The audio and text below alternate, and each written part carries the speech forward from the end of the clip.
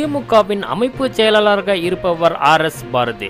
மாநிலங்களவை உறுப்பினரான இவர் கடந்த பிப்ரவரி மாதம் 14ஆம் தேதி சென்னையில் நடந்த ஒரு நிகழ்ச்சியில் தாழ்த்தப்பட்ட மக்கள் குறித்து சர்ச்சைக்குரிய வகையில் பேசியிருந்தார்.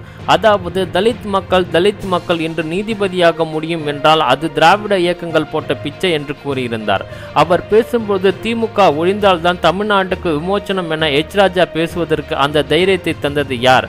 நாமெல்லாம் கோழைகளாகி விட்டோம். இந்தியாவிலே தமிழகம் தலைசிறந்த மாநிலமாக இருக்கிறது என்று சொன்னால் அதற்கு திராவிட இயக்கம் தான் காரணம். வட மாநிலத்தில் இருக்கிறவனுக்கு அறிவே கிடையாது. ஓப்பனா சொல்கிறேன், ஒரு ஹரிஜன் கூட மத்திய பிரதேசத்தில் ஹைகோர்ட் ஜட்ஜி கிடையாது.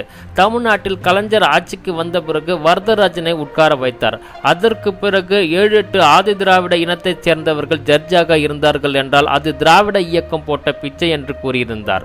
அவரது இந்த பேச்சு பலத்த சர்ச்சையை கிளப்பியது. தலித் மக்களை கொச்சைப்படுத்தும் வகையில் பேசிய R.S. Bharathi வன்கொடுமை தடுப்பு சட்டத்தின் கீழ் கைது செய்ய சிறையில் அடைக்க வேண்டும் என்று பல்வேறு தரப்பினரிடமிருந்து கோரிக்கைகளும் புகார்களும் மனுக்களும் கொடுக்கப்பட்டிருந்தன. இந்த நிலையில் இன்று காலை அவர் கைது செய்யப்பட்டிருக்கிறார். சென்னை ஆலந்தூரில் இருக்கும் அவரது இல்லத்தில் மத்திய குற்றப்பிரிவு காவல்துறையினர் சென்று கைது நடவடிக்கை மேற்கொண்டனர். மேலும் கைது செய்யும் போது அவர் இருமி இருப்பதால் அவருக்கு கொரோனா பரிசோதனை மேற்கொள்ளப்பட்டது. R.S. Bharathi கைது அறிவாலய வட்டாரத்தில் பரபரப்பை ஏற்படுத்தி இருக்கிறது.